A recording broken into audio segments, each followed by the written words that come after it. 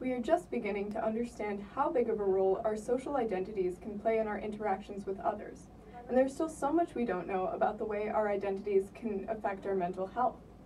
My thesis will focus on how interracial or same-race interactions will affect symptoms of social anxiety in Black and Caucasian individuals.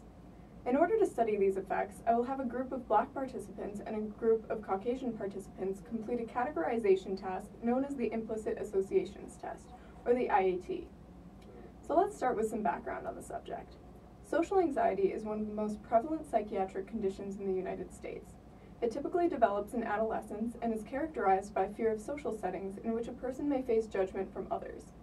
This fear can have a significant impact on daily functioning, as people with social anxiety may avoid everyday tasks like calling people on the phone or public speaking.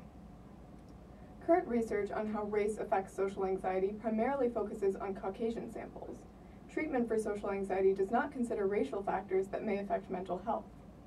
Some studies have found that interracial interactions may increase symptoms in Caucasian samples due to fear of appearing prejudiced.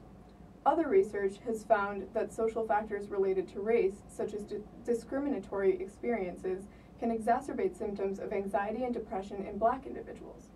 Specifically, research suggests that anxiety in Black individuals is impacted by internalized racism, or the incorporation of the dominant racist narrative about one's own social group into his or her own beliefs.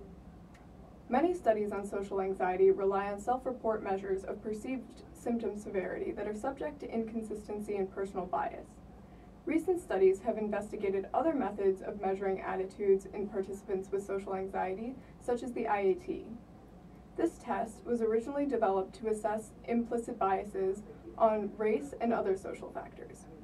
During this task, participants will see images or words pop up in the middle of a computer screen, and they will sort these images or words as quickly and accurately as they can into one of the pairs of categories on either side of the screen. They do this for several blocks of the task with different pairs of categories. Faster reaction times for pairs suggest that a participant may more readily associate the two categories.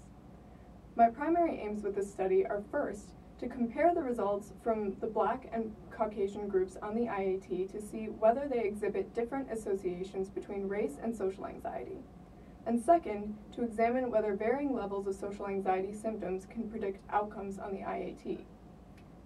I hope that this study will help us understand more about the relationship between race and social anxiety so we can develop more targeted forms of treatment to help those from minority backgrounds.